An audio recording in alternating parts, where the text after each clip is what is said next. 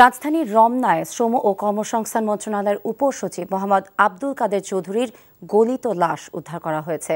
গতকাল বিকেলে লাশটি উদ্ধার করা হয়। রমনা থানা পুলিশ জানায়, ময়নাতদন্তের জন্য লাশ ঢাকা মেডিকেলের মর্গে পাঠানো হয়েছে।